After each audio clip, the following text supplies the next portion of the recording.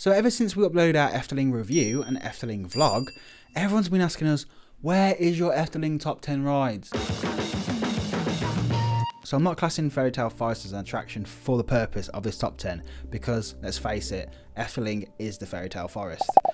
So number 10 is a Villa Volta, and this is a Vekoma madhouse that was originally opened up in 1996, and in fact it's the first ever Vekoma madhouse to ever exist. Very different to the other madhouses I've done, because the other Vekoma madhouses I've done, such as Hex at Alton Towers and The Haunting at Drayton Manor, and even the one at Vliegende Hollander, they have like a very dark theme. And even though this has a dark theme, the chamber itself is very kind of light and ornate, and I think it really stands out. I think the only negative I had about Villa Volta when I first did it was not being a Dutch speaker. I can't understand Dutch, because I didn't understand the story. Vekoma madhouses really rely on their pre-shows, and that's no fault of the ride itself. That's how communication works. But once I understood the story about the Buck Riders or the Goat Riders, and how you're going into the leader of the Goat Riders' house and he's cursed, it made a lot more sense, obviously. And it's a little bit like Hex at Alton Towers, how its storyline is based around local legends. I really like when a ride incorporates its locality and tells like whether it's a myth or folklore, brings the ride to life. So number 9 is Stoomtrein, or the Efteling Steam Train Company. This was originally opened up in 1968, and it actually is a proper steam trains that take you around the park, and it's a beautiful way to see this stunning park. It has 3 working steam trains, the oldest being built in 1908, I believe. I think that's right. But how amazing is that? And it really adds to the magic of the park when you're going around on an old steam train, and you can smell the steam and you can see all the views. It's honestly an amazing ride, and it wouldn't be an Efteling trip without going on the steam train. Number 8 is Python, and this is a double loop corkscrew steel coaster that was manufactured by Vekoma. It was originally opened up in 1981, and this is a stunning coaster to see off-ride. It really is, and I did it in 2019, so this was the new version. So basically in 2017 they scrapped the ride except for the station and the lift hill, I believe, and completely rebuilt the whole track. It's the same layout, but just reprofiled to make it run a bit smoother. I think the first year I went there, we did it like 4 times in a day because it was a really quiet day, and we had lots of fun on it. It's really good. The only reason it's so low on the list is the fact that the theming compared to the rest of the park is like not up to standard, but the fact that this was their like first official big coaster, which you can kind of forgive it. And I'm so glad that they actually decided to just retrack the coaster rather than just get rid of it, because it's a part of Efteling history. It sounds so proud in the Rurik area. Sorry for my pronunciation, it's probably awful. I do apologise to you Dutch speakers.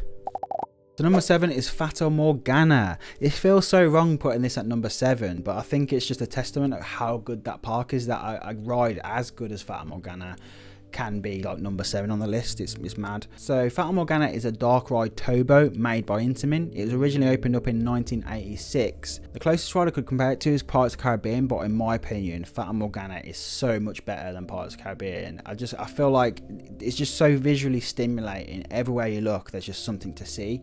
The ride itself is based on 1001 Arabian Nights, and it takes you through different scenes like the poor sector and the treasure chamber. Treasure chamber, I think that's what it's called. That is my favourite part. Basically it's a room that kind of tilts the walls a bit like a madhouse, but it doesn't go like upside down, but it kind of goes like this. And it really shocked me when it first happened, because I was like, it was disorientating me. I was like, what is going on? But it is so impressive, and I just love that whole area that Fata Morgana lives within, with the square outside and the bazaar shop. It's so nice, and it's a perfect place for it to go, and you can see it across the lake when you first walk into Efteling as well.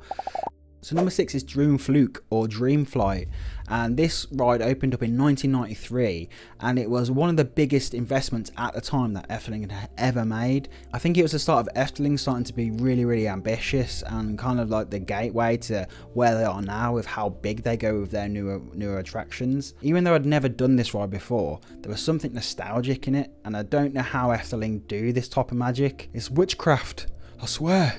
So have you ever been on any type of omnimover dark rides such as Haunted Mansion, Phantom Manor. It's basically like that, but the track is above you, and it makes it so much better because you feel like you're just gliding and flying through all these different scenes, such as like a castle realm, a forest fairy garden. The end of this ride is a huge helix, and you're kind of up in the top of the trees, and you're going around this huge helix, which actually gets pretty intense at some points. My personal favourite scene is the Heavenly Stronghold, I think it's called, where it almost looks like castles in space. It's absolutely stunning, and then you go through this tunnel where you've got all stars above you and things like that. It really transports you to where they want you to be. And something that really stands out about this ride in general is the smells inside it, especially the fairy garden.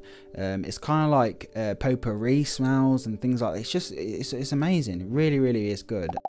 So number 5 is Baron 1898. So this is a dive coaster of a 120-foot drop into a steamy hole.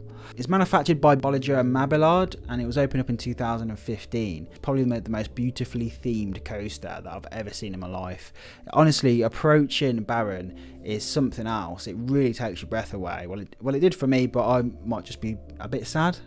So coaster wise, the standout moment is obviously going down that drop into the Immelmann. Is a fantastic feeling. It really is. But the rest of the coaster, it's okay. It's nothing amazing. I think there's better coasters within Efteling, but the theming is something else. As you approach Baron, you see this huge mine structure, and that's what the actual drop goes down. And the music again is awesome, really gets you in the mood, especially when you're outside. It's like when you enter the building, you're taken on the part of some local villagers that have been recruited by Baron Gustav to go down his haunted mine. Basically, it's haunted by the white women. They've put a curse on his mine. They don't want anyone mining any of the treasures out of it, and you're taken on part of the employees to go into the mine. It's an amazing pre-show followed by a cool animatronic of the Baron himself, and then you get onto the actual trains themselves, or the mine carts. You go through the set of doors, and then you're treated to another pre-show with the white ladies who come out. It's like an awesome projection show. You can hear this like really iconic song they're singing. You go up the lift hill, and when you're face down and looking at that drop and all the steam is coming out of it, you can hear like a faint distant singing of the white ladies, and then you plunge straight into that Immelmann, and it's an awesome experience. So number 4 is Symbolica. Now this is a trackless dark ride, and it was opened up in 2017, and it is to date the most expensive attraction that Efteling have ever made. And it's easy to see why. As you approach the castle, as you're walking up the main promenade of Efteling, you see this huge building. The whole story behind Symbolica is you're going into the castle, the Courts of Hearts, to have a banquet with King Bardolphus. I think that's right. But as you're in the foyer, the court jester Pardoes interrupts, and he takes you on his own little magical ride through the secret passages and secret parts of the castle that you're not meant to see, and it goes a little bit magical, and then things start to go wrong. You have 3 different journeys you can go on, which is the hero tour, the treasure tour, and the music tour. Whichever one you choose, you'll get a slightly different ride experience. I personally really like the treasure tour because I like the path when you go inside the treasure room. It looks like you're inside a diamond. I love the whole score. I love the fact that there's a diorama in there as well, which harks back to Efteling's past. For me, being like an outsider to Efteling, to experience this for the first time, I just feel like this ride brings everything in Efteling together. For me, it kind of bridges the gap between the old and the new of Efteling, and I think it really works well. So number 3 is Joris and Draak, or George and the Dragon. Now this is a fantastic GCI wooden dueling coaster. It's an amazing ride, honestly.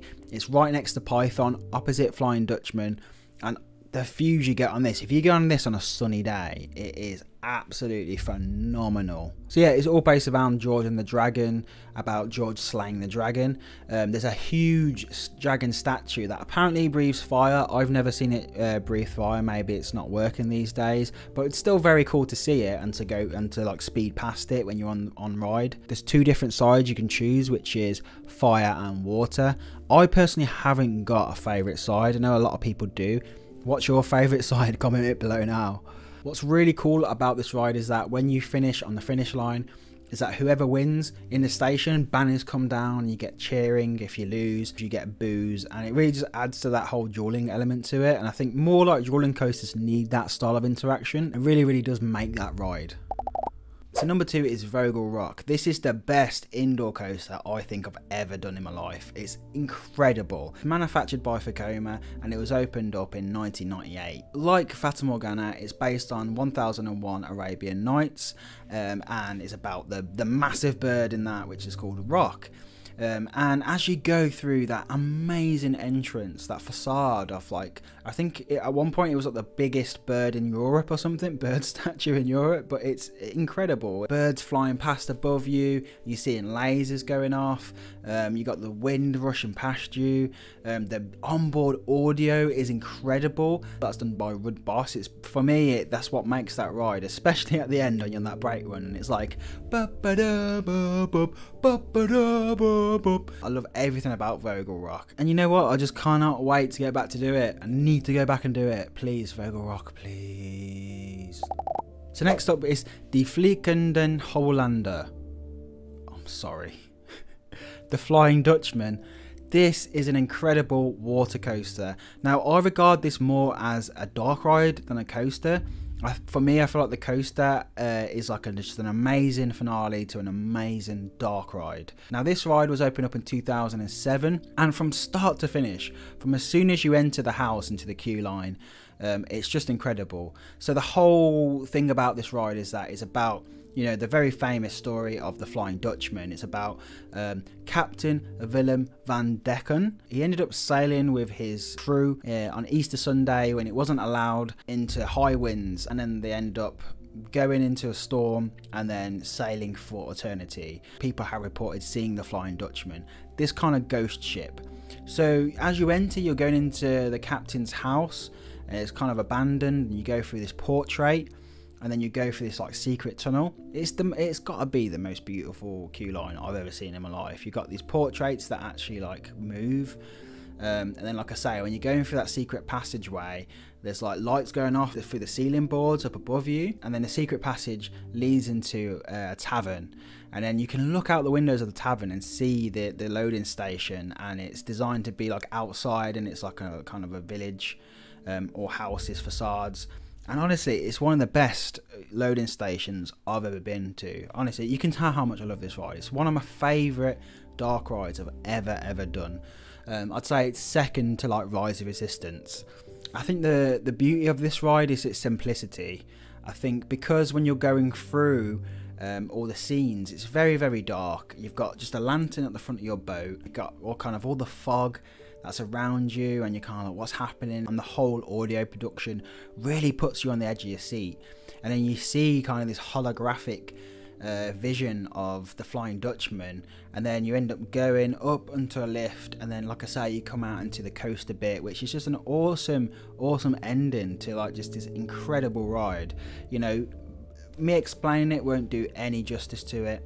You can't see any good POVs, you've just got to go and experience for yourself. It is honestly such a special ride.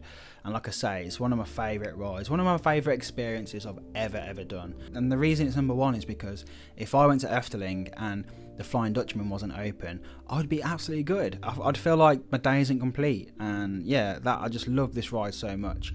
And the score by Rennie Merkelbach as well is, again, just out of this world. All the audio in Efteling is amazing, and that's because, you know, Efteling do it in-house. You know, that they obviously hire composers and they use orchestras, but it's so much more, it's so effective when you have a live orchestra recording of a song, and it just makes it feel so cinematic, so theatrical. So yeah, that's my top 10. Just because your favourite ride didn't make it onto this list does not mean I don't like it. There's nothing about Efteling I don't like. I love all the attractions. You know, I love Spook Slot, I love the Pagoda, I love Maximo Ritz. You know, Piranha, for me, is the best rapids I've ever done. But I think it's a testament to how good Efteling is that I couldn't even fit my favourite rides into this list.